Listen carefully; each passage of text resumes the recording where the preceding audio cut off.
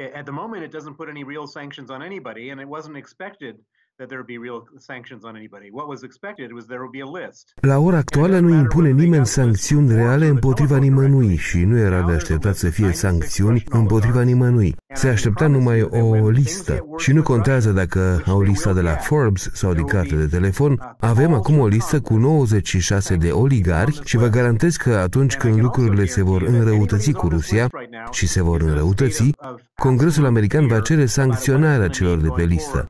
Și pot să vă mai garantez că toți cei de pe listă sunt într-o stare de frică absolută față de ce va însemna să meargă înainte cu afacerile lor. Asta este o evoluție extrem de semnificativă. E o evoluție semnificativă pentru că înseamnă că, pe măsură ce confruntarea cu regimul Putin va escalada, vor exista apeluri foarte vocale din partea membrilor Congresului pentru sancționarea celor de pe listă. Nu există o replică din partea Rusiei cu privire la lista asta. Nu că n-ar exista oligarhi americani care să vrea să facă afaceri cu Rusia. Pur și simplu nu se poate compara. Frumusețea acestui tip de abordare constă în faptul că Rusia nu poate riposta pe bază de reciprocitate.